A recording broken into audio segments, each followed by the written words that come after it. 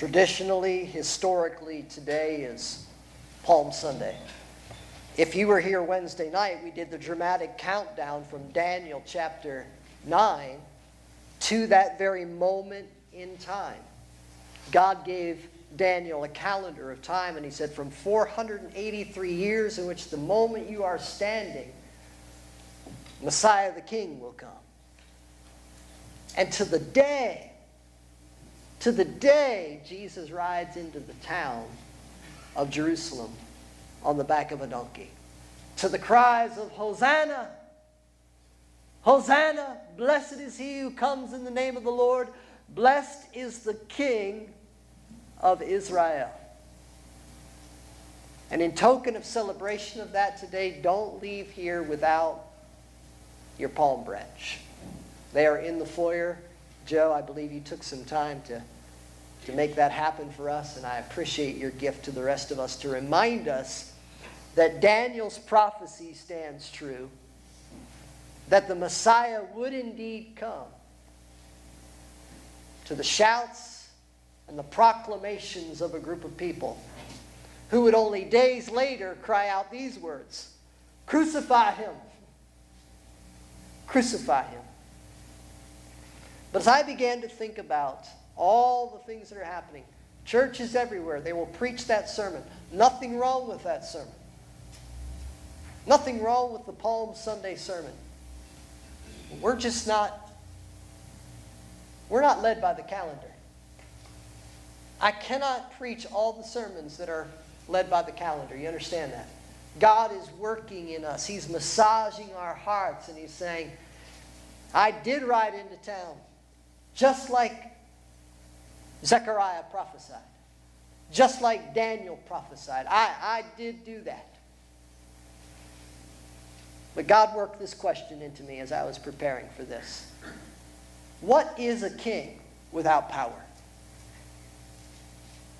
What is a king with no power? Isn't he just a guy in a fancy robe and a funny hat? And then God asked me an even deeper question than that. If a king with no power is just a man in a funny hat and a fancy robe, what is the church without power? And aren't we just an ornamented group just the same?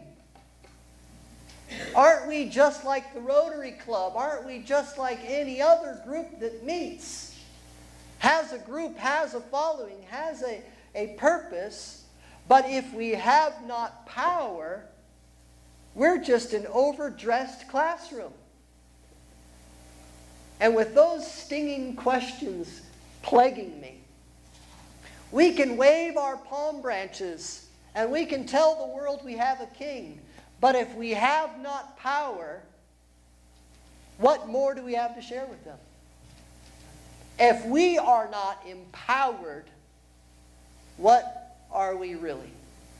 Except a frustrated group of people who know better but can't live it.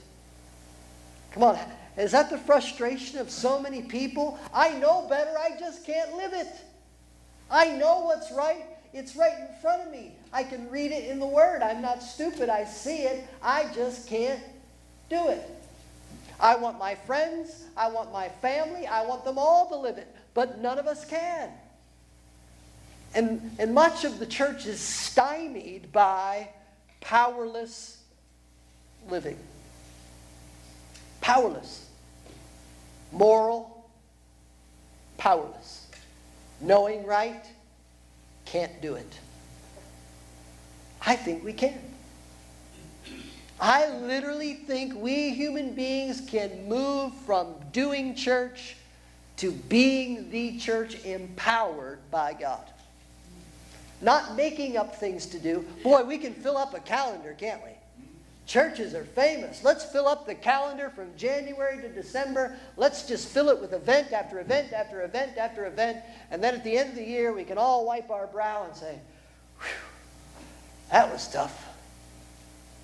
Or we can wipe the calendar clean and say, God, what do you want to do? What do you want to do with us? What do you want to do at Trinity Assembly of God meeting there in Nicholson, Pennsylvania? What says you, O God? And he'll say something like this. Launch out into the deep. A puzzle? We want power and you give us a puzzle? He'll say, like he did to Peter, launch out into the deep. I've been fishing all night. Launch out into the deep. You don't understand. I've been casting this net out into the water all night long. I'm tired. And besides, you're a rabbi. What do you know about fishing? Preach to us, yes. Tell me about fishing. No, I've been doing this my whole life. You see, we fish at night, Rabbi. We fish at night so the fish don't see the net so that we can scoop them up. I've been out here all night. I've got nothing to show for it. And you say to me, launch out into the deep. Launch out into the deep. Don't you see the sun glistening on the sea? Don't you see that the sun has already come up, Rabbi? Teacher, don't you understand? The fish will see the net. And besides all that, if I venture out in my boat now, if I venture out into the sea with my net now, and all the other fishermen are watching, I will be the laughing stock of the fishing industry. Because we just don't do it this way, Rabbi. You see, we just don't do things this way around here. Launch out into the deep. But we don't do it that way. Launch out into the deep. And if you were here for that Nevertheless series, one of the most profound Nevertheless comes out of this story found in Luke chapter 5. Nevertheless, because you say so, I'm going to do it. Because you say so, I'm going to do it.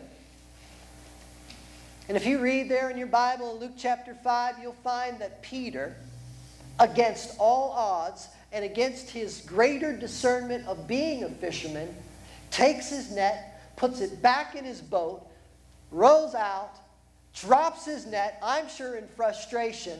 I'm not going to catch anything, but just so you're happy to make me an embarrassment, God, I'm going to do it. And he drops that net into the daylight water where all the fish can see, and he gives it a tug.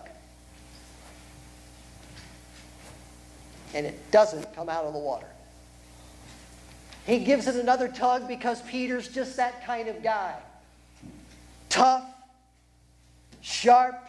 I can get this, he says. It must be stuck on a rock or something. And he gives it another tug, and as he looks over the precipice of the boat, what does he see?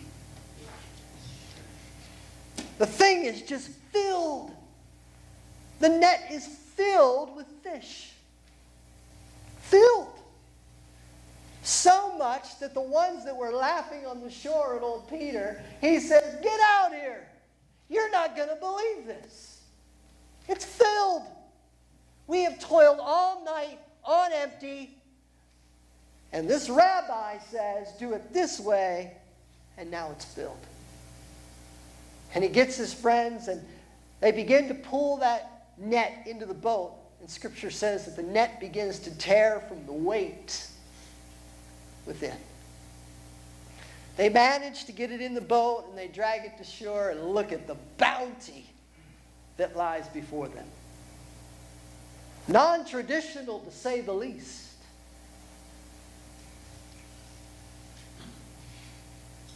You are that fisherman. You have said to the Lord, God, I don't do it this way. God, I don't do it this way. And he's just simply whispering this phrase into your ear. Launch into the deep. Tradition says we just go to church on Sunday. If I do what you're asking me to do, God, I'll be the laughing stock of my family. I'll be the laughing stock of my friends. The co-workers I have, they'll just dismiss me totally. God, if I do this, if I launch out into the deep, I know what this means, God.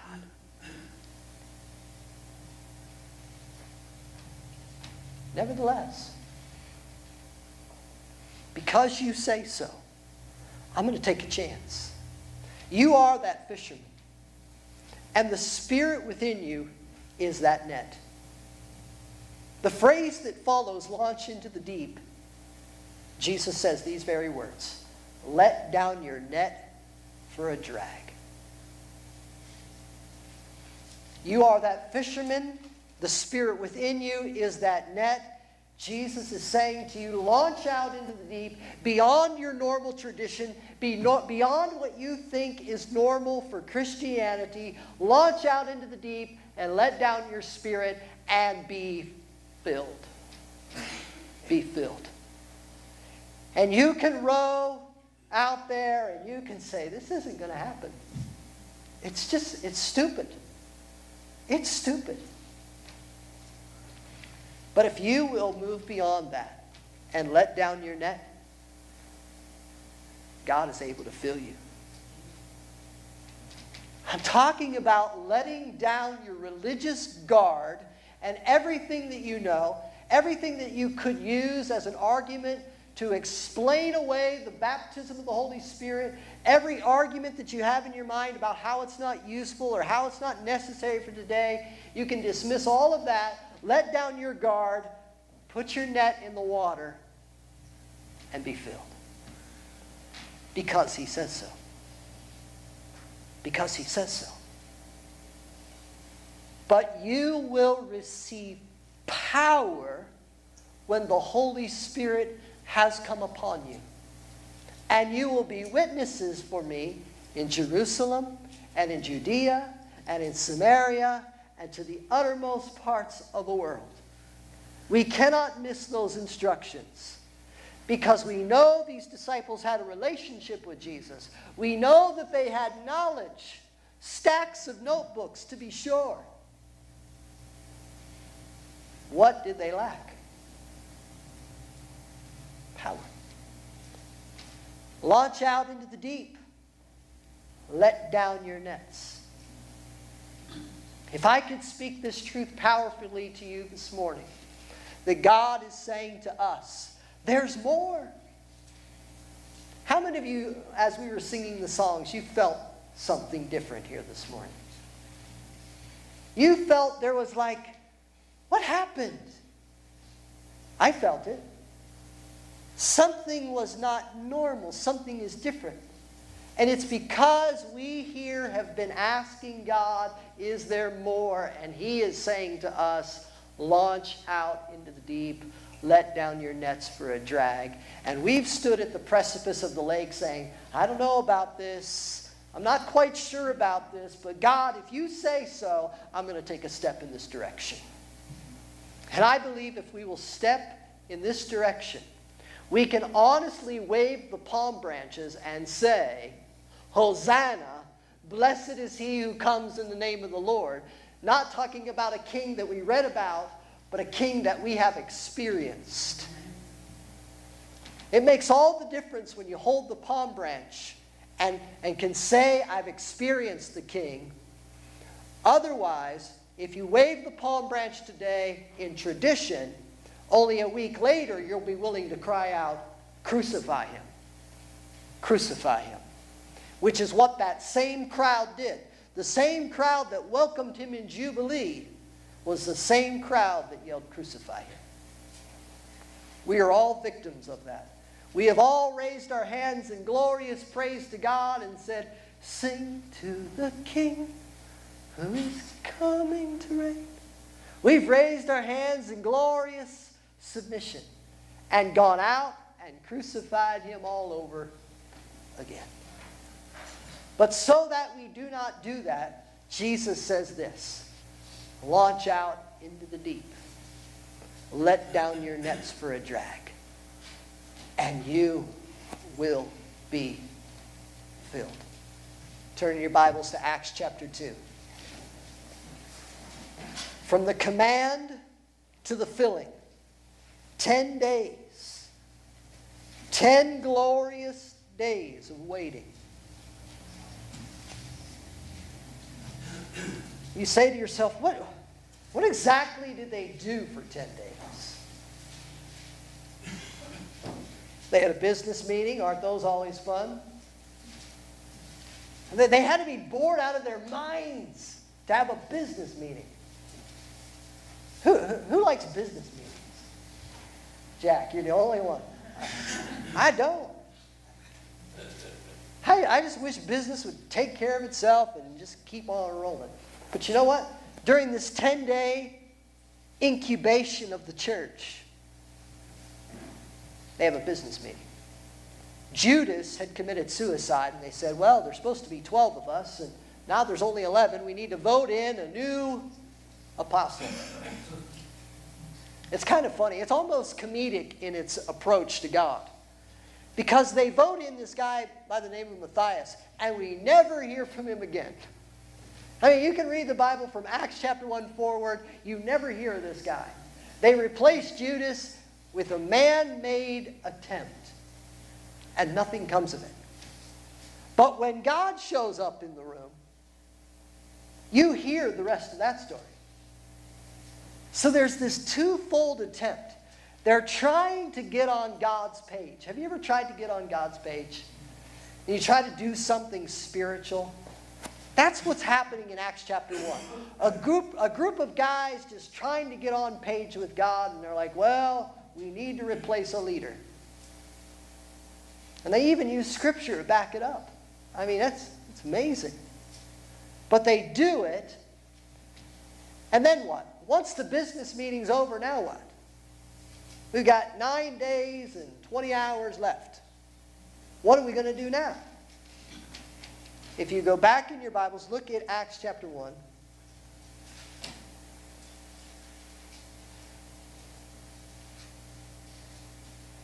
Sorry, Acts chapter 2, verse 1.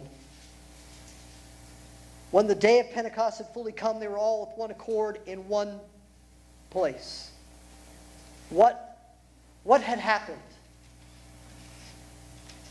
They moved from doing things to try to get close to God, and they came in unity, knowing that they could do nothing for God unless His Spirit came.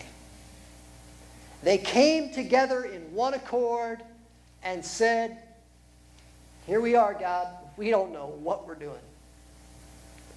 Isn't that a wonderful place to be? To just say, God, I don't have a clue what you want me to do. But I'm here anyway. I'm ready to launch into the deep. I've got my net here. I'm ready to throw it down. I don't know what I'm doing. This goes against everything I'm familiar with, but I'm here. And 120 of them had come to that mindset in one place in Jerusalem. I think that's profound. Verse 2. And suddenly there came a sound from heaven, as of a rushing mighty wind, and it filled the whole house where they were sitting. Then there appeared to them divided tongues as of fire, and one sat upon each of them. And they were all filled with the Holy Spirit, and began to speak with other tongues, as the Spirit gave them utterance. What a weird set of verses.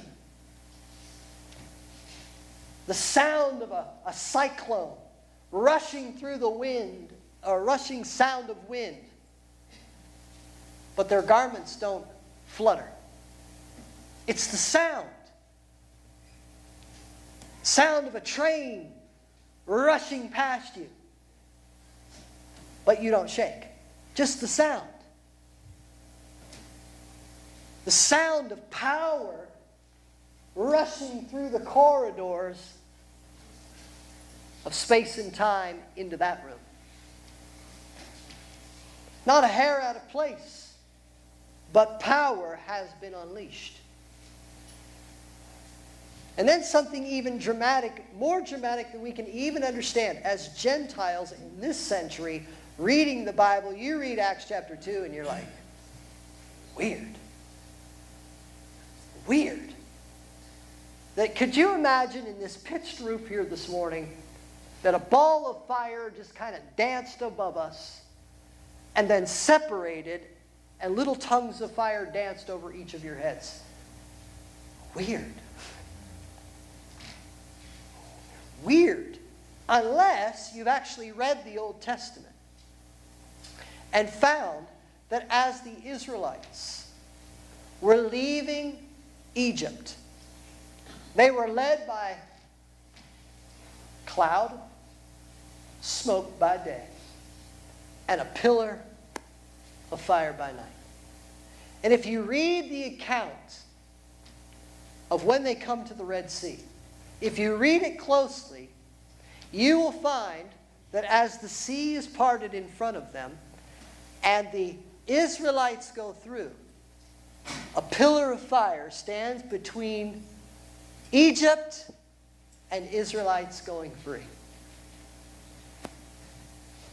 So we fast forward into a room where disciples have gathered in one mindset, and we have fire again. Now, we don't have to be brilliant here, but what is that fire? It's the abiding presence of Almighty God in the room, in physical format, in which if you are an Israelite, particularly unschooled, uneducated, you are not looking to the written word, you are looking for Pictionary. You understand what I'm saying? Give me flashcards. I need a picture. And God gives these uneducated, unschooled, ordinary men a word picture that helps them understand what's happening. The wind that separated that Red Sea, they know that story. That's the power of God. That wind came from heaven, tore through that Red Sea, and just separated it. We know that picture, God. But where's the fire? And no sooner can they get the words out of their mouth, a ball of fire appears in the room and separates and dances over each one, representing what? That not only just is the power there, but it now abides over each of you. What a profound picture, isn't it? Once you understand these individuals and their history, this makes all the sense in the world. This harkens back to moves of God that they've seen in the past. It always had wind and fire. It was always part and parcel to what God was doing. But don't miss it. Elijah tells us God's not in the fire. And God's not in the wind. He is that small, still voice. So we can get all messed up and say, oh, God is the fire, God is the wind. God uses fire. God uses the wind to paint a picture. But He's not fire or wind. He is sovereign creator of all things. He's not just wind or fire. He uses things to get our attention. He got their attention in that room and said, I'm here. I am present. And He filled them with His Holy Spirit. He then, it says, gave them tongues. The word is language. He gave them language as the Spirit gave them the ability to speak it.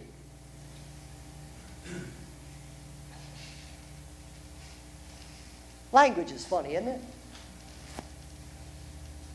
I didn't know Scrantonese was a dialect until I moved here.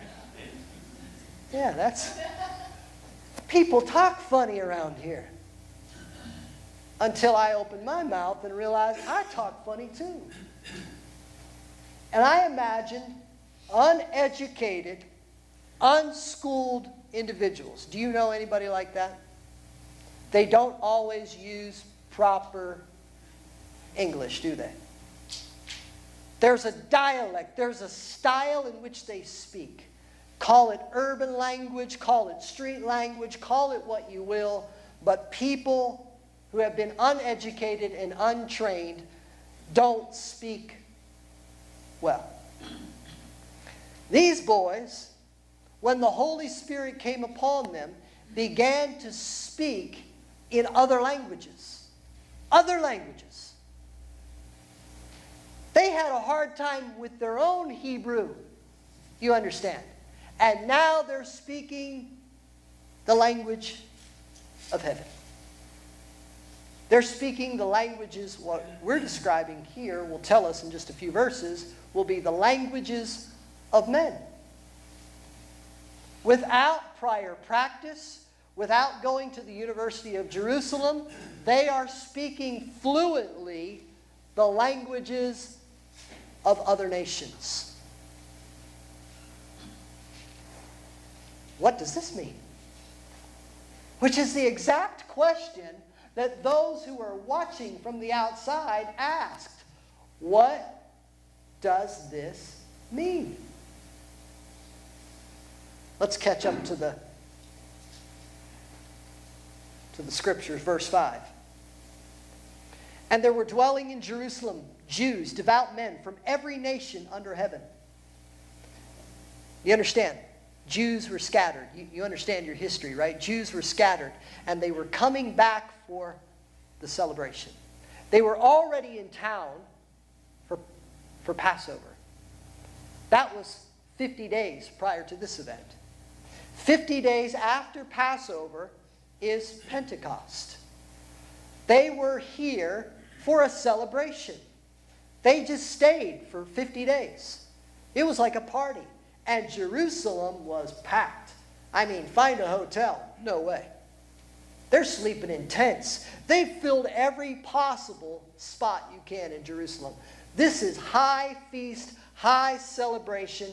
Every Jew from every nation has come back to Jerusalem to celebrate Passover and to celebrate now Pentecost.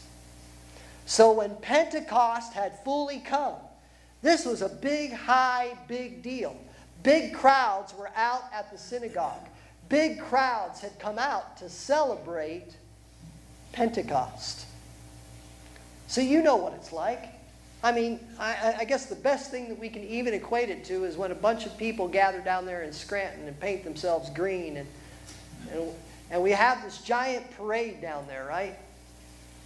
For the Irish.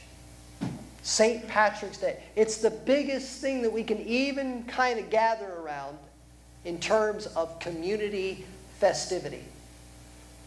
Unless you want to go to the Blueberry Festival in Montreux.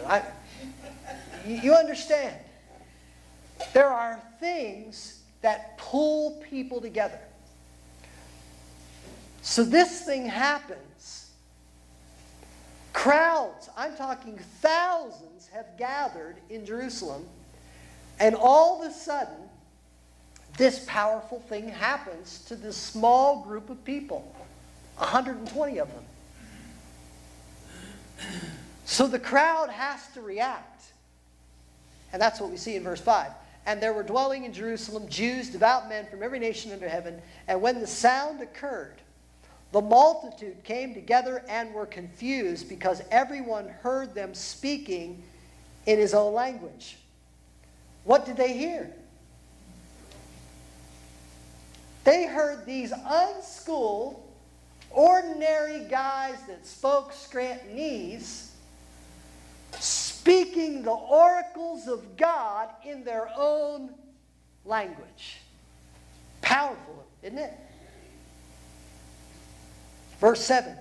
They were all amazed and marveled, saying to one another, "Look, are not all these who speak Galileans? And how is it that we hear each in our own language in which we were born? Parthians and Medes and Elamites, those dwelling in Mesopotamia, Judea, Cappadocia, Pontus, Asia, Phrygia, Pamphylia, Egypt, and parts of Libya adjoining to Cyrene, visitors from Rome, both Jews and proselytes, Cretans and Arabs, we hear them speaking in our own tongues the wonderful works of God." Isn't that amazing? I mean, you could be sitting here today, and God is saying to you, launch out into the deep, and you're saying, that doesn't make any sense to me, God. And He says, let down your guard. Just let down your guard, and I will fill you with power. And I know what you're thinking. I don't want a tongue of fire dancing above my head. I mean, that'll just look so weird when I go to work or when I'm shopping. Look, it's not about a tongue of fire dancing above you. It's not about the wind. That was just a picture so they would equate what was happening with their own history. The powerful part is when the Holy Spirit comes and indwells upon you, people will marvel around you and say to themselves, this is amazing. What is going on? And that's when you, empowered by the Holy Spirit, will be able to respond to culture. Let's read further. Their question was this. So they were all amazed, verse 12, and perplexed, saying to one another, whatever could this mean? I love the King James again there. It says, what meaneth this? Some of my favorite phrases in the Bible. What meaneth this? Others, mocking, said they're full of new wine, or they're drunk. Talk about your opposition. Talk about interpretation. People from the outside watching this event came to some conclusions. I don't know when the last time you went to church and then left and people assumed that you had been drinking. I don't know when the last time you had that experience, but these boys had that experience. They had been with God, and the interpretation around them was, they've been drinking. They're drunk. Amazed. So some are questioning. There's some inquiry. What does this mean? And others are saying, you know those guys, they're just a bunch of drunks. Which brings forth Peter. You know, the guy that Jesus told to launch out into the deep. Peter steps front and central. Because Peter has just been through it. He's the guy that certainly launched into the deep. He's picked up. He's seen the miracles. He's seen the signs. He has been with Jesus. But he's the same coward that denied him when Jesus was in court. Same guy. Now the coward that denies him at the crucifixion is the guy that stands up totally different and preaches to the crowd that ask, what meaneth this? And those that are saying they're drunk. Peter is a different man. Peter has also spoke in the languages of the world. And I just want to say a little side note on that. Do you have to speak in tongues? Do you have to? My first response to that is, do you have to? Why wouldn't you ask, do I get to? Do I get to speak in another language for God? Now let me give you this little story. Dr. Mark Rutland, who was the president of Southeastern College while I was there, shared his testimony with us in chapel one day. He was a world evangelist, meaning that he went to the four corners of the world preaching the gospel. preaching everywhere. But he always needed an interpreter. As an English-speaking person, he always needed an interpreter. You can't possibly know the languages of the world, correct? He came to a crusade in which he was one of many speakers. It was a completely Spanish group in front of him. And it wasn't his turn to preach. He was just there to be a part of the service. Someone comes and whispers into the ear of Dr. Rutland, Dr. Rutland, our speaker, has been unable to make it. Can you preach? And he said, I'd be honored to. I love to preach, except we have not lined up an interpreter for today because I wasn't scheduled to preach, and the man that was going to preach spoke in Spanish. So there's a problem here. And the man whispers back into Dr. Rutland's ears, just preach. God will take care of it. He will tell us in his testimony that he got up to speak to this crowd. And he began to preach. And as he opened his mouth to preach, he spoke in perfect Spanish for 2.5 hours. Do I have to speak in a language? You don't have to do anything. You don't have to do anything. The question is, God, what do I get to do? What do I get to do? What will be my privilege? Now, I'm telling you that when they spoke in languages, the people around them heard. They heard them speak in their language the glories of God. That's amazing, because they had not practiced it. The same thing that happened to them happened to Dr. Rutland. Now, I have not used that particular gift, but at my infilling, I did speak another language. A language that I use to this day. It's a language between me and God. You might not be able to discern it. I don't know exactly what I'm saying, but I pray it to God, and all I know is that it's more powerful than when I try to articulate in English what God is doing in me. And it happened, this language was given to me when I was baptized in the Holy Spirit, which I told to you happened to me last week. Now I want to finish that story. I was at the church. There was not a sermon on the baptism of the Holy Spirit, but I knew I wanted what my brother and the rest of the youth group had. I went to my pastor. I want to be filled with the Holy Spirit. I didn't understand. I didn't have all the theology. All I know is that they said that I got slain in the Spirit, and I was laying out up on the platform up there.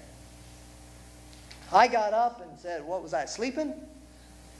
That's childlike. Childlike. No, you weren't sleeping. God hit you. I don't know. Laid you out on the floor. But I felt like the weight of the world. And you understand, a 12-year-old boy, what kind of weight of the world was on you? See, I grew up in a pastor's home. My mother's here. She can verify the story, but divorce just shredded our family. And my dad was in the ministry, and whenever you're in a divorce like that, because he was cheating on my mother with someone else, he was not allowed to be a pastor anymore. And so publicly, my father was dismissed and publicly dismissed from church. And my mother had the courage to keep bringing me and my brother back to that church week after week after week.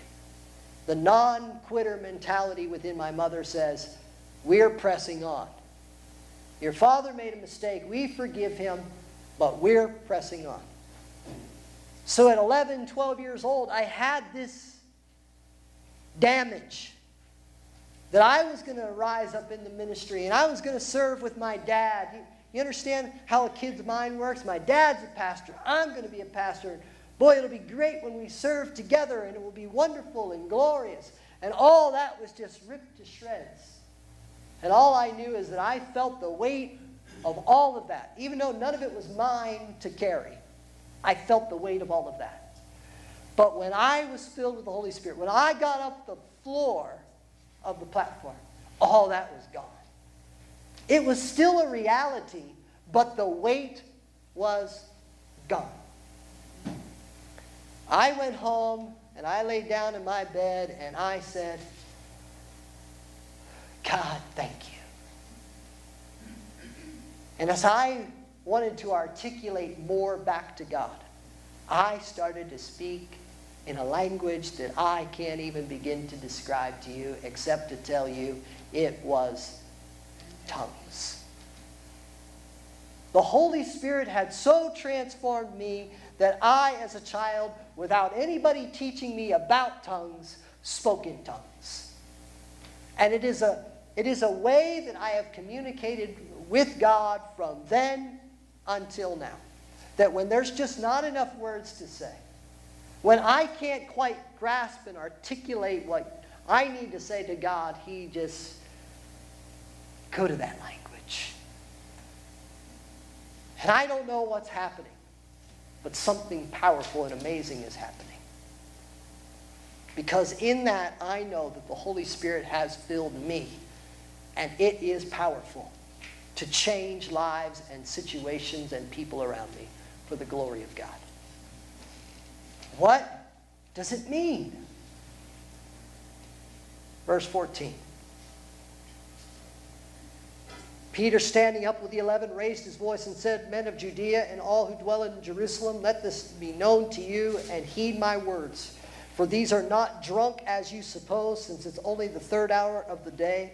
But this was what was spoken by the prophet Joel. And it shall come to pass in the last days, says God, I will pour out my spirit on all flesh. Your sons and your daughters shall prophesy. Your young men shall see visions. Your old men shall dream dreams. And on my men servants and on my maid servants I will pour out my spirit in those days, and they shall prophesy. I will show wonders in the heaven above and signs in the earth beneath, blood and fire and vapor of smoke. The sun shall be turned into darkness and the moon into blood before the coming of the great and awesome day of the Lord. And it shall come to pass that whoever calls on the name of the Lord shall be saved. Men of Israel, hear these words. Jesus of Nazareth, a man attested by God to you by miracles, wonders, and signs which God did through him in your midst, and as yourselves also know, him being delivered by the determined purpose and foreknowledge of God, you have taken by lawless hands, have crucified and put to death, whom God raised up, having loosed the pains of death, because it was not possible that he should be held by it. For David says concerning him, I foresaw the Lord always before my face, for he is my right hand, that I may not be shaken. Therefore my heart rejoiced and my tongue was glad. Moreover, my flesh also will rest in hope, for you will not leave my soul in Hades, nor will you allow your Holy One to see this corruption. You have made known to me the ways of life. You will make me full of joy in your presence. Men and brethren, let me speak freely to you of the patriarch David, that he is both dead and buried, and his tomb is with us to this day. Therefore, being a prophet, and knowing that God has sworn an oath to him, that of the fruit of his body, according to the flesh, he would raise up the Christ to sit on his throne. He, foreseeing this, spoke concerning the resurrection of Christ, that his soul was not left in Hades, nor did his flesh see corruption. This Jesus God has raised up, of which we are all witnesses. Therefore, being exalted to the right hand of God, and having received from the Father the promise of the Holy Spirit, he poured out this which you now see and hear.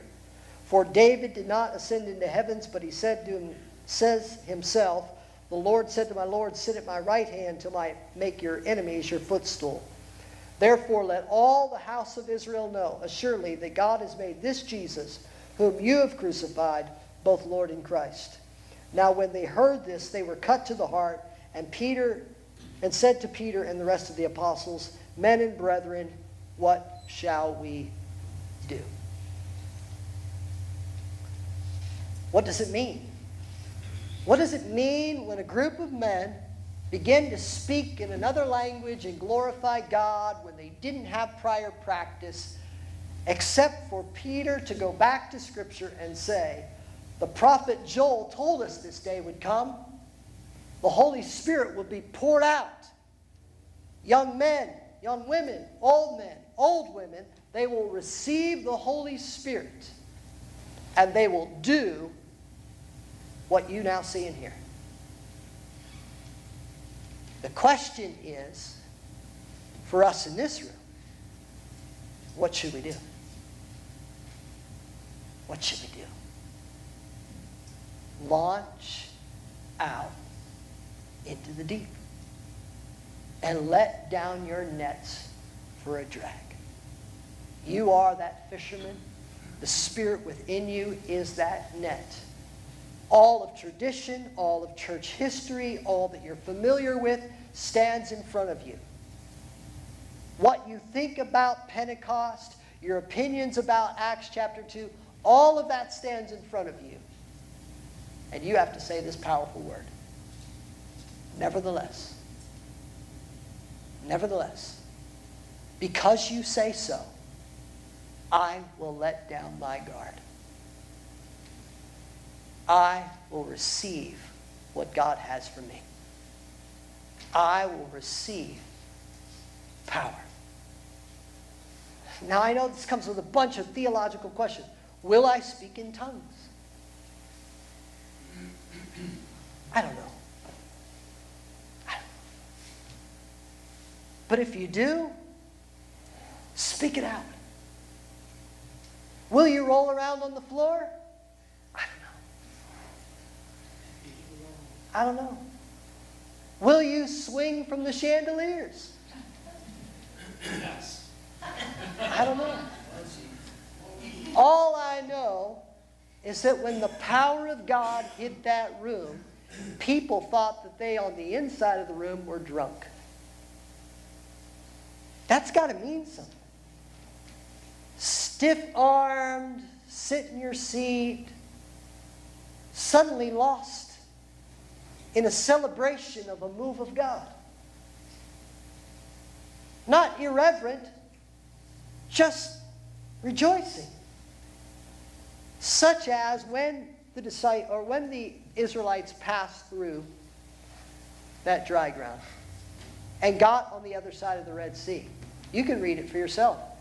They had a party. I mean, down and out dancing, celebrating, song singing, celebration of what God had done in delivering them.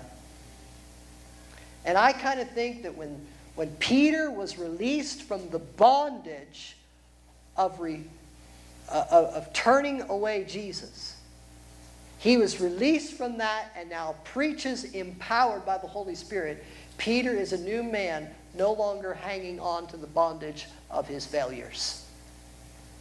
And a celebration ensues. When I knew that I no longer had to carry the guilt of what had happened in the divorce of my parents and the stain of guilt, when I knew I didn't have to carry that anymore, celebration ensued. Something inside of me was different.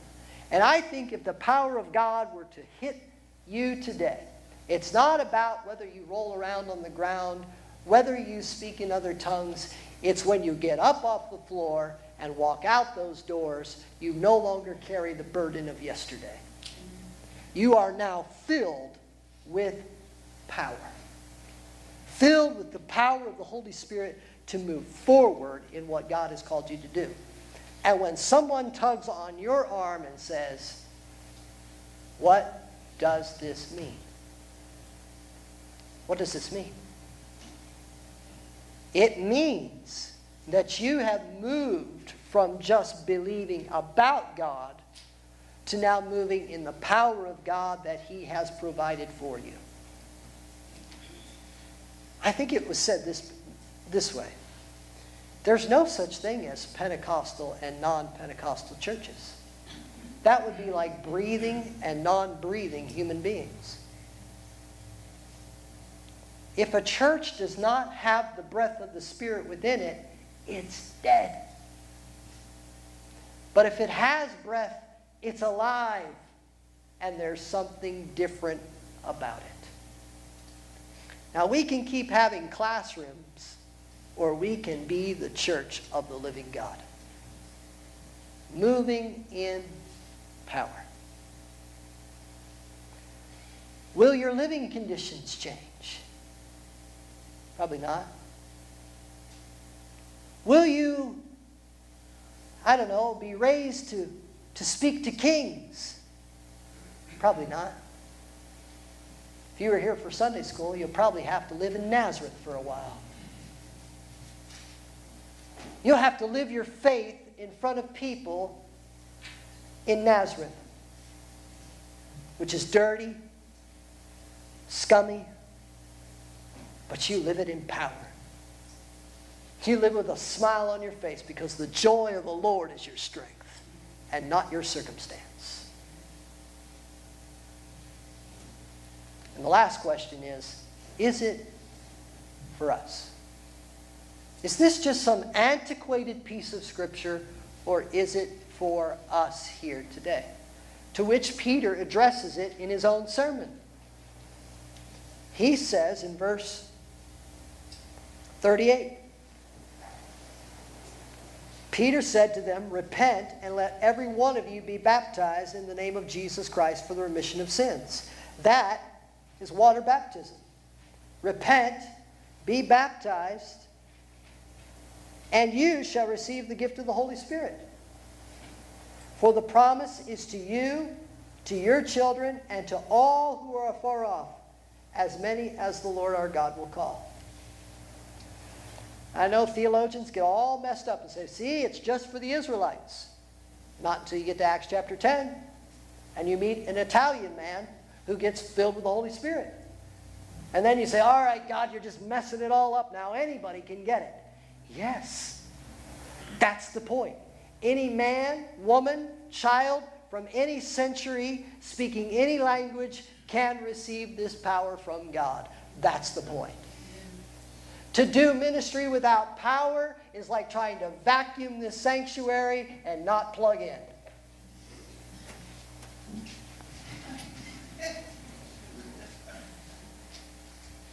I'm not getting anywhere.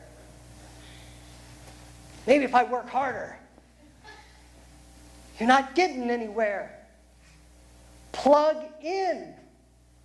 Plug in and you will have power. So many churches running the sweeper and they're not plugged in. You can watch them, and if you looked from outside the window and our windows were clear enough and I was running the sweeper and not plugged in, you would think I'm doing it. Look, he's doing it. He's running the sweeper. He's cleaning the floor. But upon closer inspection, you walk in the door, there's no motor running. Look at that dingbat. Maybe he's deaf. Maybe he doesn't know. But much of the church goes through the motions and no power. Oh, it looks just spectacular to the world. But upon closer inspection, when they actually come through the doors and their life has hit rock bottom, they want to know, are you going through the motions or do you have power to suck up the dirt? And I want to say, just plug into the outlet.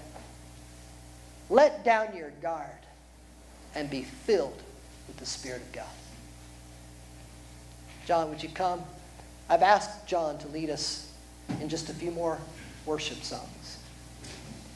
And while these worship songs are playing, I just want to challenge you. If you have been going through the motions, powerless, and you want to be like these men, and you just want to launch out into the deep, and you want to let down your net, and you want to receive power, then just slide up to this altar.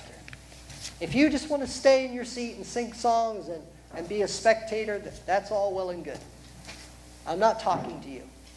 But I'm talking to the one that says, I want to move from doing church to being the church.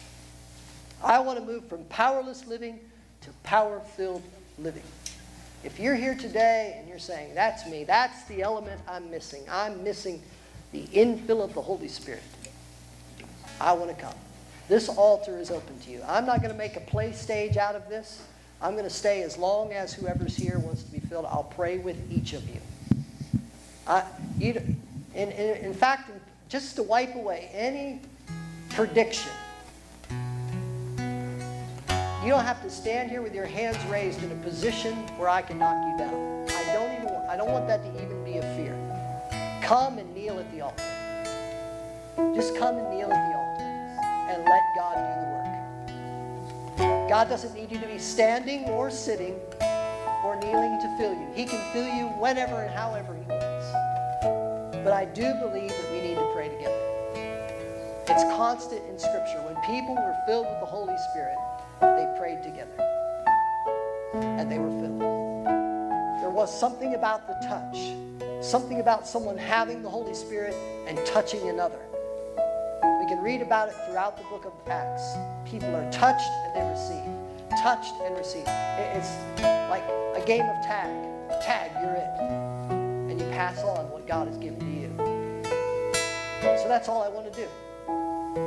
I want to touch my hand to your head and I want to pray with you. And if that's you want to come, this altar is open. Well, let's just stand together. Let's stand together and worship the Lord.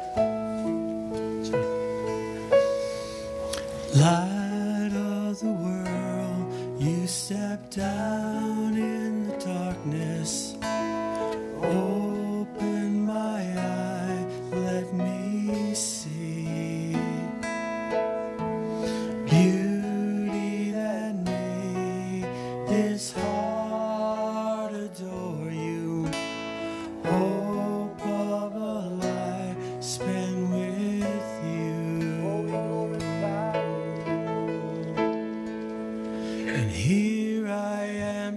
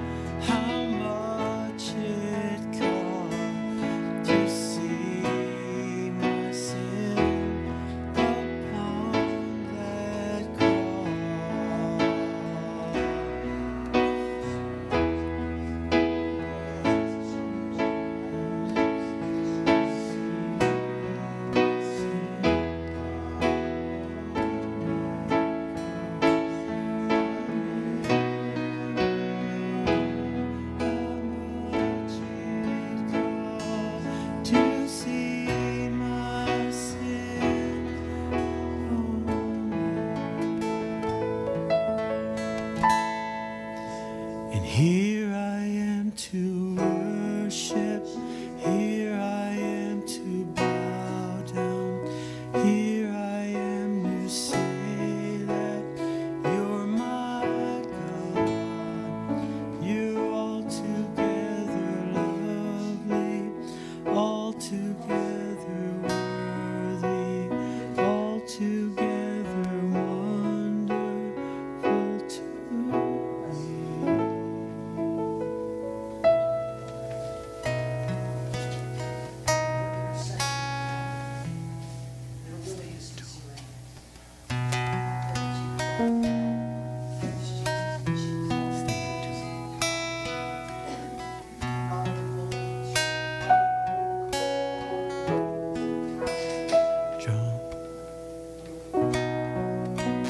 Draw me close to you.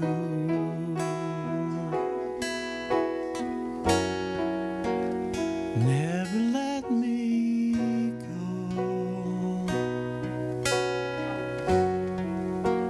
I'll lay it all down again. Hear you say that I'm your friend.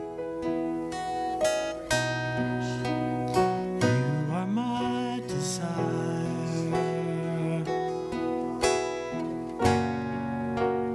No one else will do. 'Cause no one else could take your place. To feel the warmth of your embrace. Help me find a way, bring me back to you. You're all I want. You're all I've ever needed. You're all I want. Help me know you are near. Draw me close to you.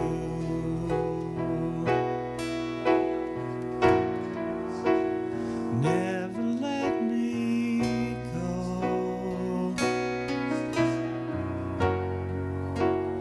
Lay it all down again.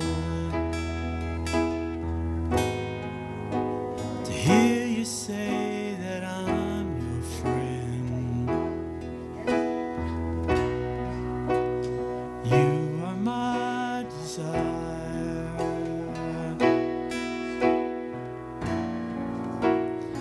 No one else will do.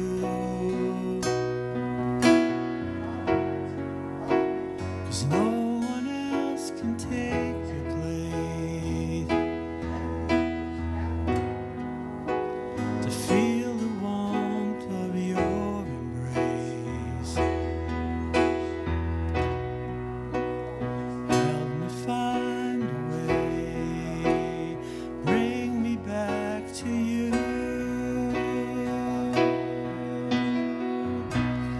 You're all I want.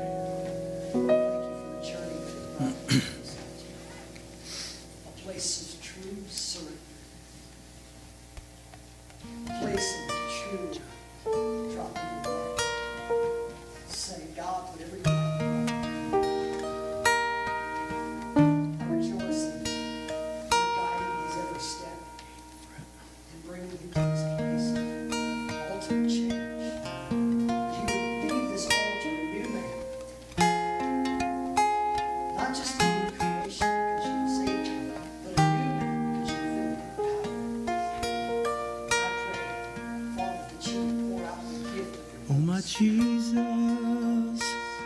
oh my Savior, my Redeemer, great I am. How you brought me from my prison, how you love me, who I am. Holy Spirit, live inside me. Lord, convict me all my life. Fill me with Holy Spirit. Fill my heart with all your joy.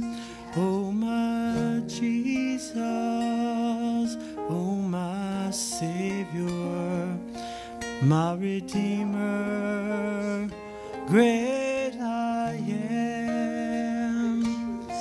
How you brought me from my prison, how you love me, who I am. Fill my life with understanding, how your word, Lord, satisfies. Take my life, Lord, and use me. Let your word be my guide. Oh my Jesus, oh my Savior, my Redeemer, great I am. How you brought me from my prison, how you love me, who I am. Holy Spirit, live inside me. Lord, convict me all my life. Fill me with Holy Spirit. Fill my heart with all your joy. Oh my Jesus, oh my Savior, my Redeemer, great I am. How you brought me from my prison, how you love me, who I am. Fill my life with understanding, how your word, Lord, satisfies. Take my life, Lord, and use me. Let your word be my guide.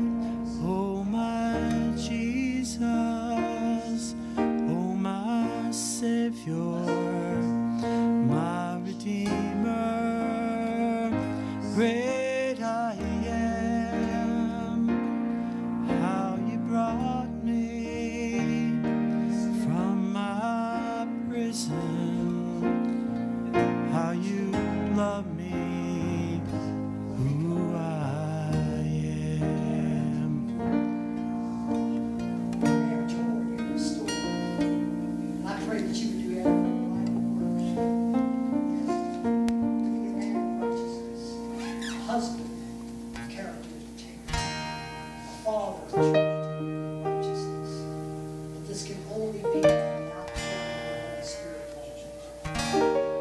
I pray that you receive today a free gift, a heavenly gift poured out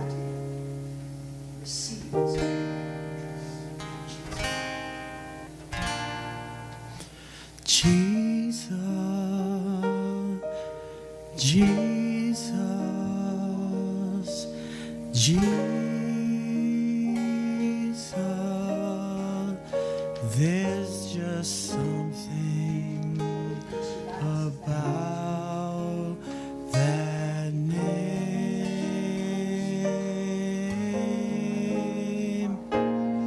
Master, Savior, my Jesus, like a fragrance after the rain.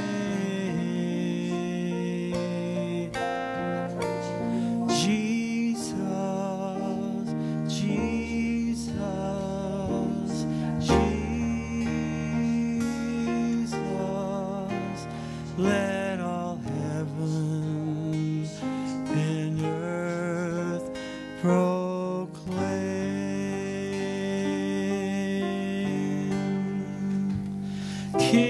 Kings and kingdoms will all pass away, but there's something about that name.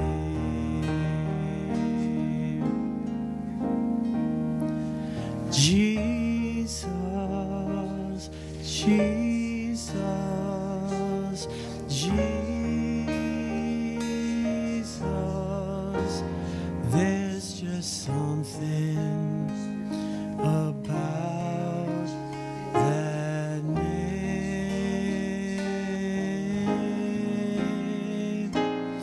Master, Savior, my Jesus, like a fragrance after the rain.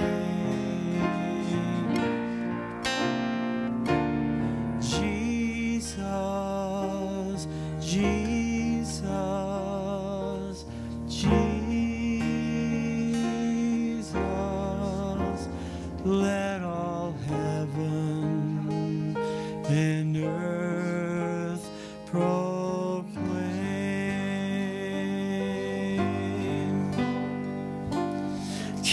Kings and kingdoms will all pass away, but there's something about that name. Oh, and kings and kingdoms will all pass away, but there's something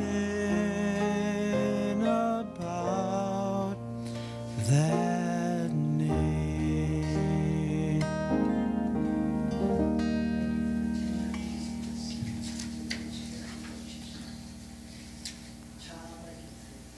Simple, sweet.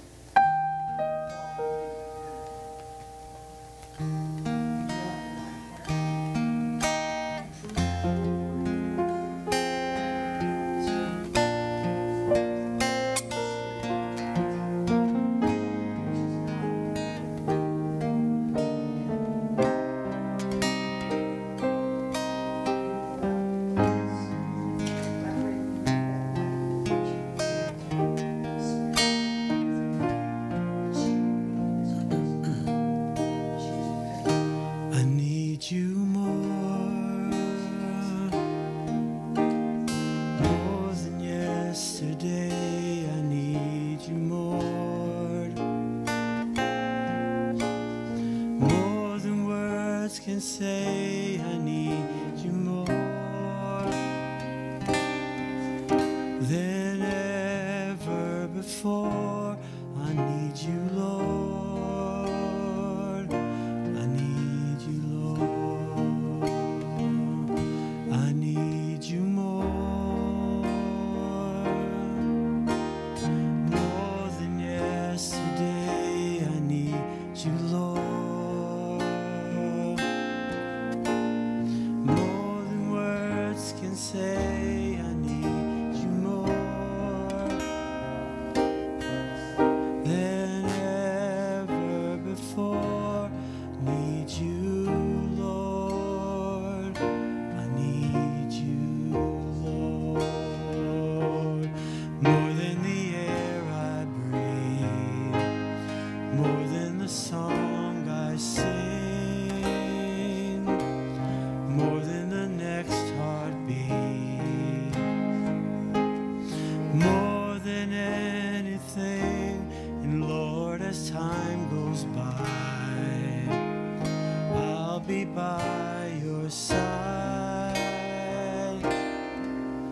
'cause I never want to go back to my old life.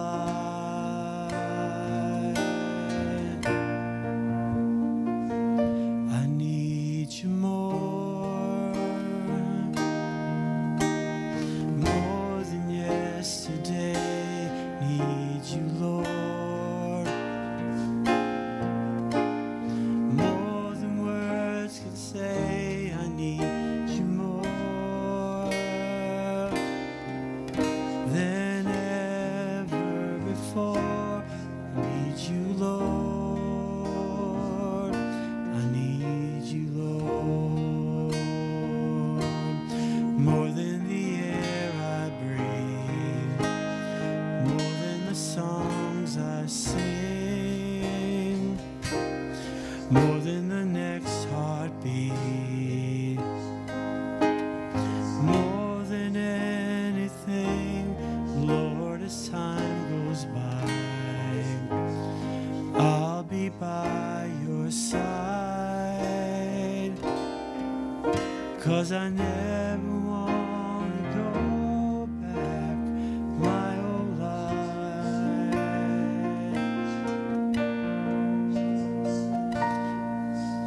You more than yesterday. I need you, Lord,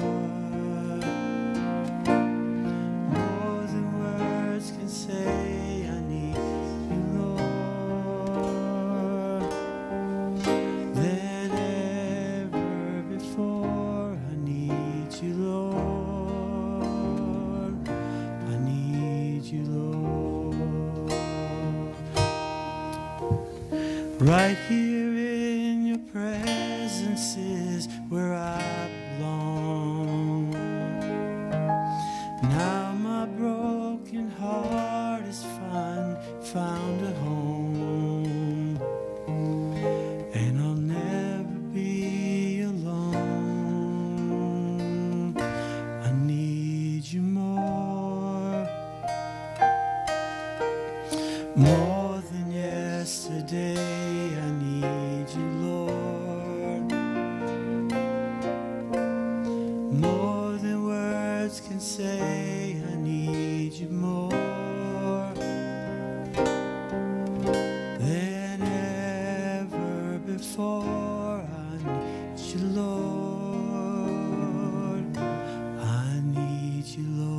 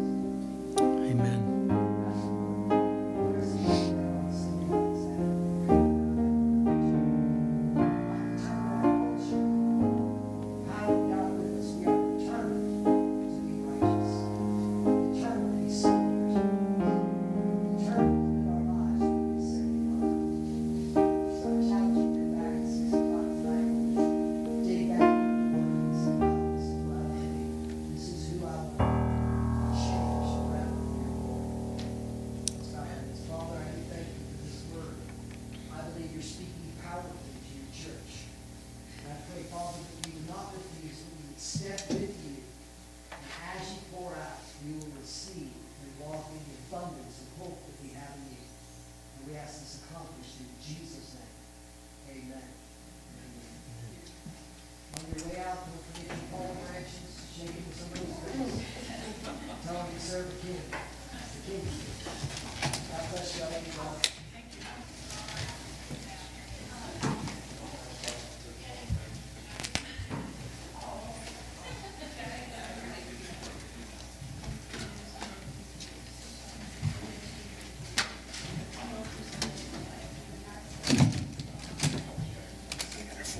You going down there, are you?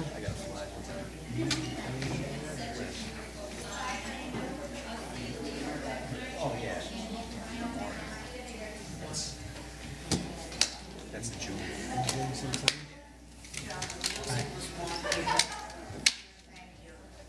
Don't thank me, thank him.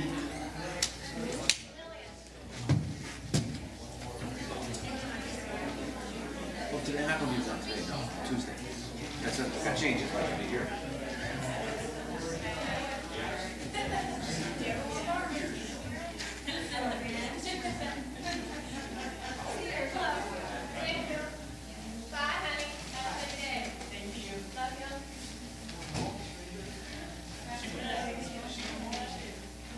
Not home too much.